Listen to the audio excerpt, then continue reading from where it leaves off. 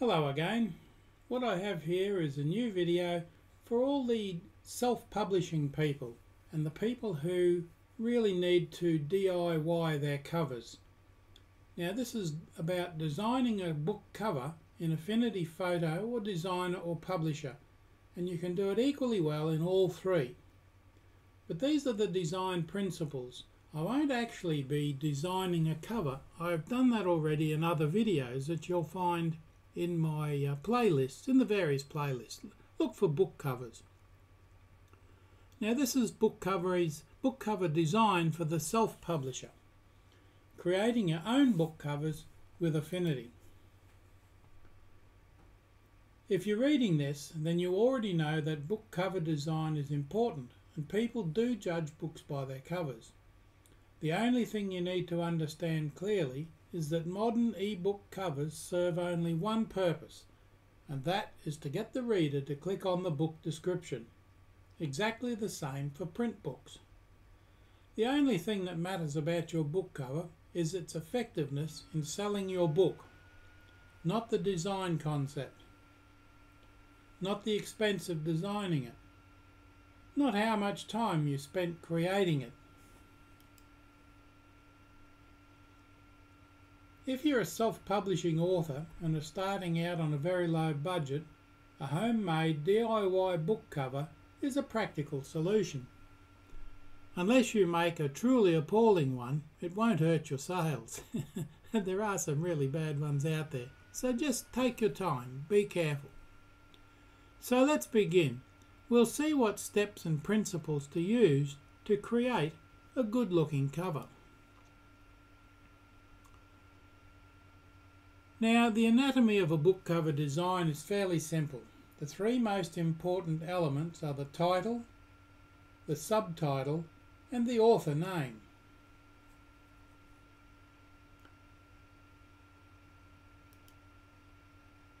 Your book title is the first thing people read, sometimes the only thing. You need to communicate what the book is all about, literally and visually. The typeface should be appropriate and the biggest element on the cover. It's the most important thing after all, isn't it? The subtitle may be helpful to clarify the title, but people will usually read about the book in the description, so don't make the subtitle a long story. The subtitle there, Awakening, is simply alerting the reader that it's one of a series, and this happens to be the first in the series.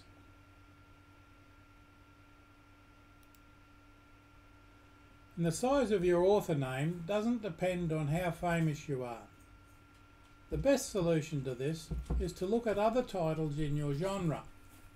If everyone else uses big author names, make yours big too, but don't exaggerate.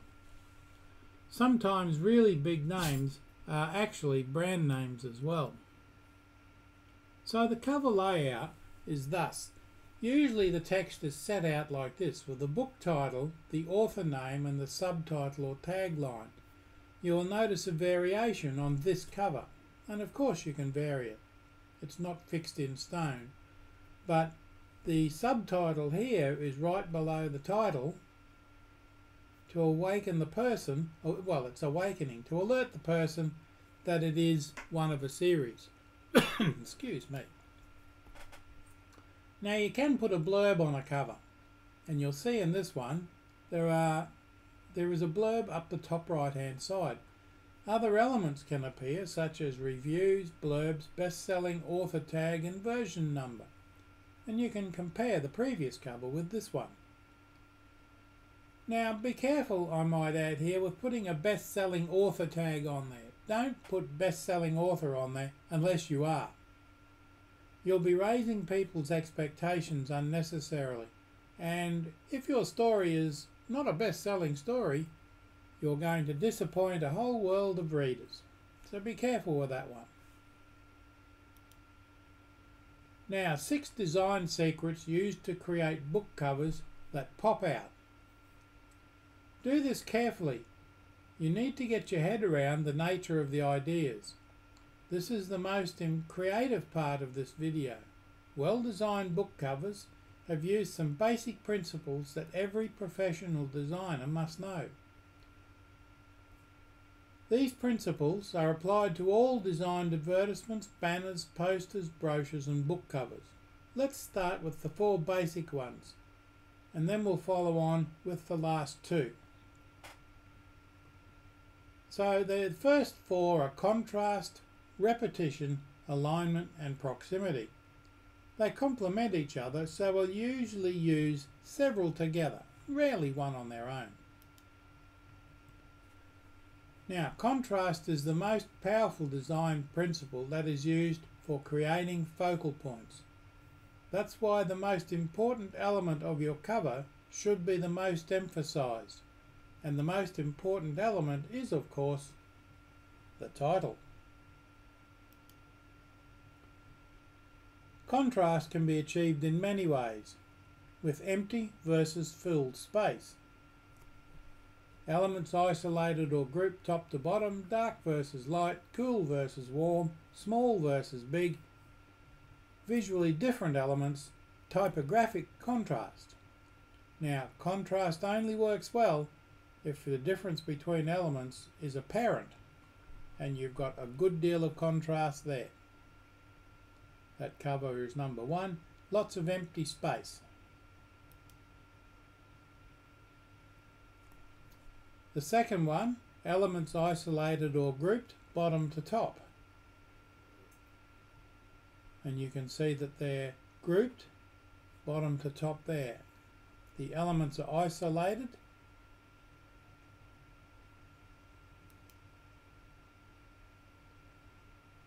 The third one, dark versus light.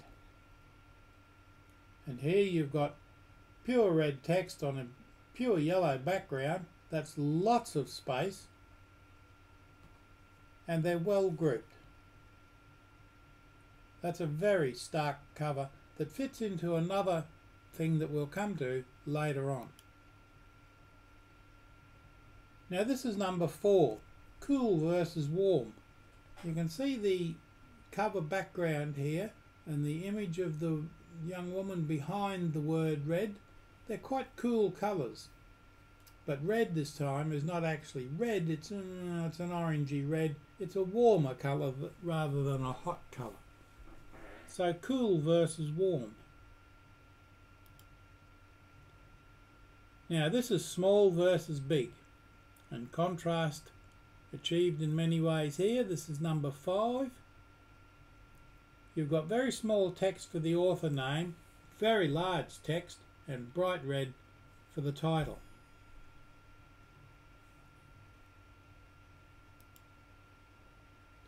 Number 6, visually different elements. This doesn't mean lots of different pictures. It can be as simple as a different font. Now you can see I've got the complete story right up the top there. That's a very small script type font. Then plain Garamond, and the red is a different font again. The 3 fonts on that cover may be a bit much. The one at the top, the complete story, may be better off the same font as the word red. But that's something you can change as you go along. Don't get fixated on one design, and certainly don't clutter it. But they're certainly visually different elements. Now, repetition. Put simply, the principle of repetition means that you repeat the same or similar design elements throughout the design of your visual. This ties together separate elements off your design and gives a sense of unity and consistency. Repetition is used to make sure that the design is viewed as a whole. Now look at the cover on the right. The connected elements, the repetition is in the red text. Top right in the blurb, a killer on the loose, the word the, and the word killer. So a killer is on the loose, the winter killer. Typefaces, styles and colours are repeated to create a united feeling and design. Contrast is provided by the snow white background. Now, alignment. Number 1, there's a couple of different things in alignment. Centered, nothing in your design should look as though it's placed randomly. You don't just plonk words on the page. Aligning your elements helps the audience read your message in the right sequence. In general, there are only 4 ways you can align your design. If you think about that, that's true. So let's look at them from a design point of view.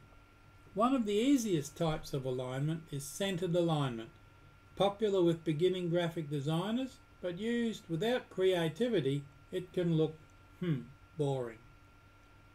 But that one there on the right, the red affair, is all center aligned, and it's not too bad. There's lots of white space left there. Mind you, they refer to it as white space. It can be any colour. Centered example 2. This example shows centered alignment with interesting formatting.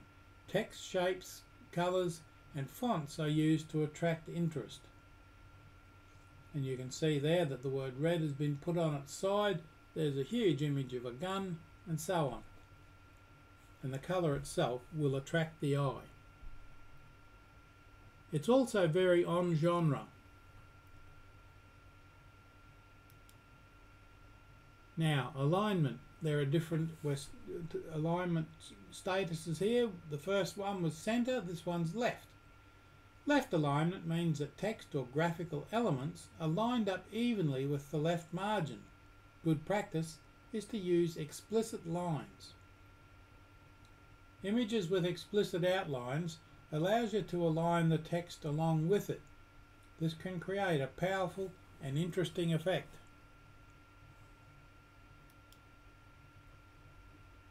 This is left alignment 2. Images with explicit outlines, I'm saying it again, allows you to align the text along it. This can create a powerful and interesting effect. Now you can see there I've got the red spy aligned along the lines of the pattern on the cover.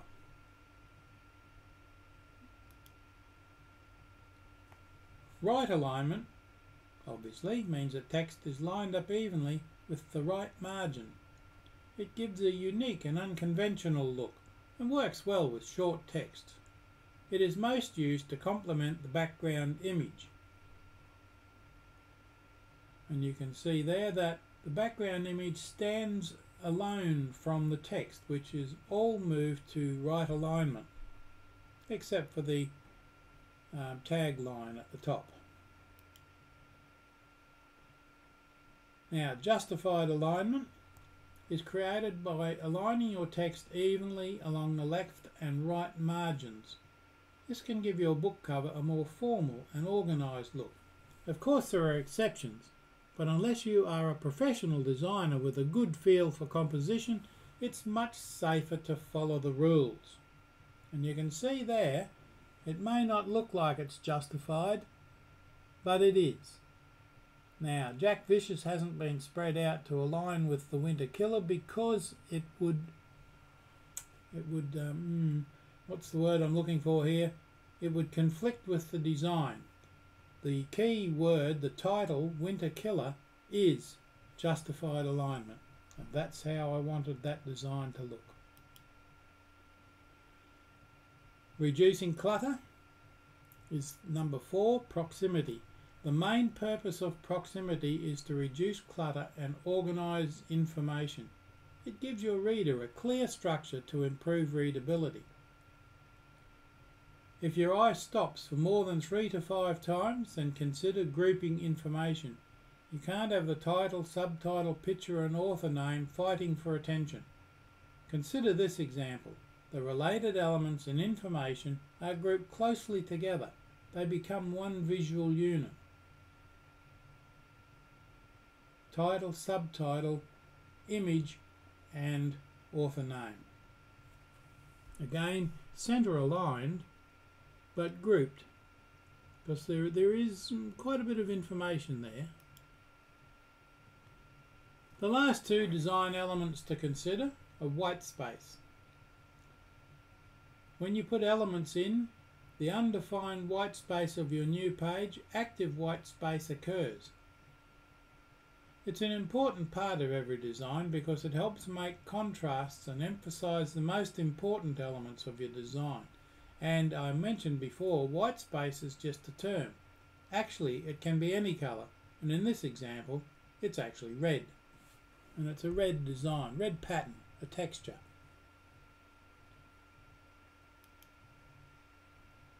Now this is a good example of white space that is actually yellow.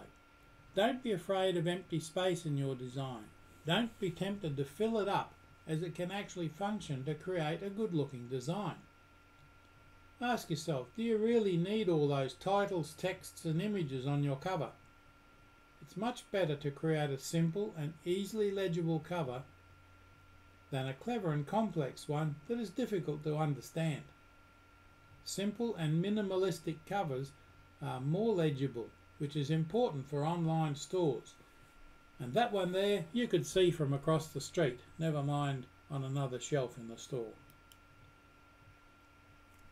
Now, focal points. You'll already have noticed that some books just pop out on the bookshelf or online store. They grab your attention right off. It's most likely that these books have strong focal points. In other words, the focal point is an eye-catching part that stands out and is distinct from the rest of the design. Its purpose is to catch and hold the viewer's attention. If your book cover doesn't have a focal point, it can go unnoticed. So use the following 6 techniques to create focal points.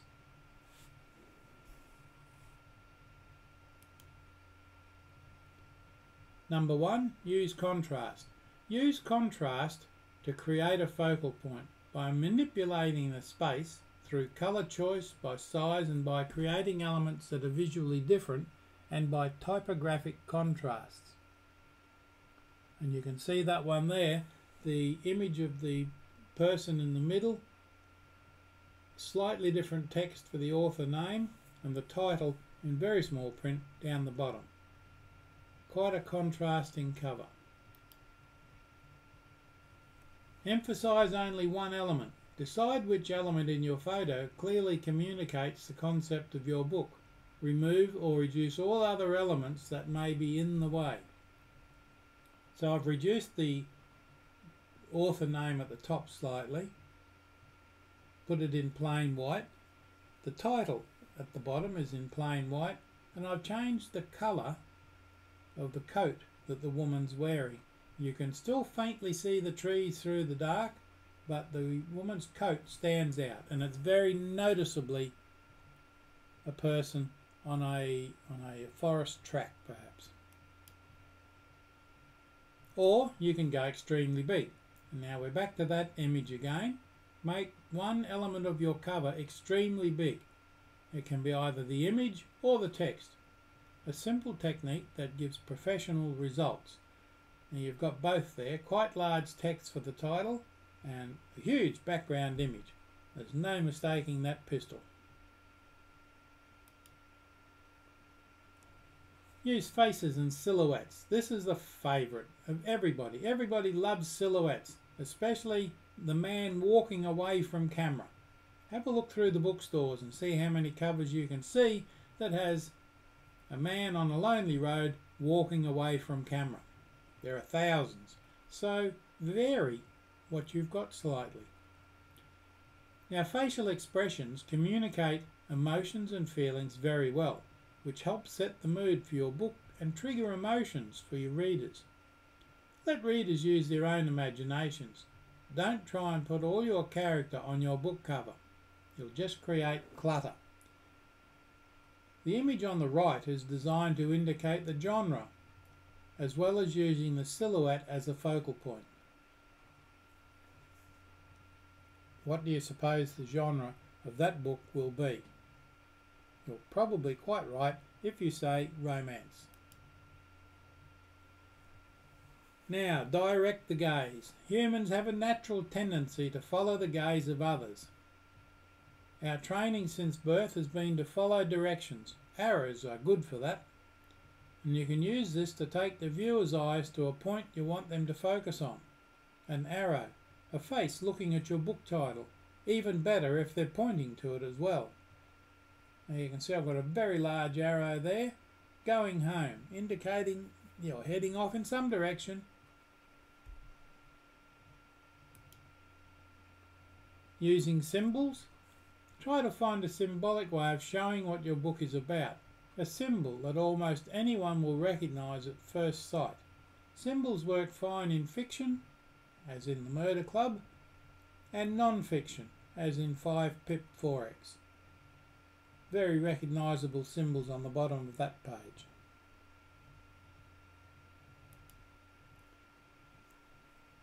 Now, 6 design concepts, easy to use concepts that work for every genre. These are design concepts. Full bleed images. The easiest technique for creating your book cover design is to use full bleed images. These are images that extend right out to the bleed edge of your design. Some of it will be trimmed off because it's right to the bleed edge. So up the top there we've got treasure, the word. Make sure that's not over the bleed line margin. You don't want a book with half the E trimmed off or the beginning of the T trimmed off. Or even worse, the author name down the bottom trimmed off. If you decide to cover the whole cover with the picture, make sure that there's an area with enough contrast for your title. Patterned backgrounds will reduce readability, as will spelling mistakes like will. Now, the rule of thirds. The rule of thirds is one more technique. I've really got some spelling issues here, haven't I? For creating good-looking book covers. Imagine that you're splitting the image, your cover, into 9 equal parts by drawing 2 vertically equally spaced lines and 2 equally spaced horizontal lines. According to the rule, important compositional elements should be placed along these lines or their intersections to emphasize the main areas of your design. You don't even need to draw the grid, you can just imagine it. But you can see the thirds I've got there. The top line, the title and author, and the image at the bottom. The rule of thirds. Use cropped images. You don't always have to use the whole image. Often you'll get a much better result by using only a fragment of the picture. If your image contains more face than body, the eyes and facial expression will communicate emotions and feelings. Now, the image of the woman I have there is a full-size image, but I've just cropped it to use a section of her face. Title and author name. That cover needs a bit more work, but it's emphasising what I'm talking about, which is cropped images. Indeed, all of these images need more work. But, as I say, they're not finished images, they're examples to emphasise the points I'm making here. Now, the Z layout refers to the route that Western people's eyes travel when they read, left to right, top to bottom. From left to the right, then diagonal to the left bottom corner, then to the right bottom corner. That's how you look at things naturally, and this has been scientifically proven. So if your elements are in that grouping, then you're in the right place. You can experiment with this by reversing images, by putting elements where they don't belong, and you can see that they just don't fit. It feels wrong. Now 5 is flat design. This has become very popular these days. Flat design, or Swiss design as it was formerly called, became popular in them 1920s. It has become popular again in the 21st century. Where is it used? The flat design is widely used in web design, and it's also used for book cover design. You don't use any elements that would give effects to the text. No 3D, no standout, no drop shadows. To give emphasis, contrast, and a lot of empty space is used. Your design concept should be as minimalist and with as few elements as possible.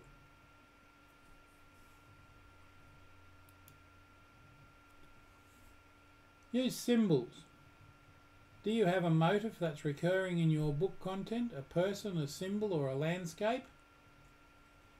Rather than a lot of complexity on the cover, keep the focus on a single symbolic image and use a lot of white space to not be overwhelming or confusing. If you're using stock photos, it's rather difficult to find a photo that represents a specific scene. So don't do it. Instead, keep the focus on a single symbolic image and use a lot of white space, or in this case, black space.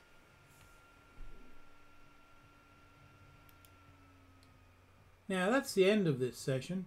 This has been a very brief journey through the basics of good book cover design. I do hope you've gained some insights into the process. Don't be afraid to give it a try. If you've written the book, you can design the cover. I don't know how many times I see on the various groups on the internet people saying, oh, I've written a book but I need to pay £700 for a new cover and I don't have the money. What do I do? Make it yourself. If you've written the book, you can do the cover. Don't rush it and don't be afraid to ask for opinions. Make friends with a good public library librarian. They generally see thousands of books a day, so will know a standout cover when they see one. But give it a go. Try. You can do it. So, thanks for watching. Don't forget to subscribe to my YouTube channel.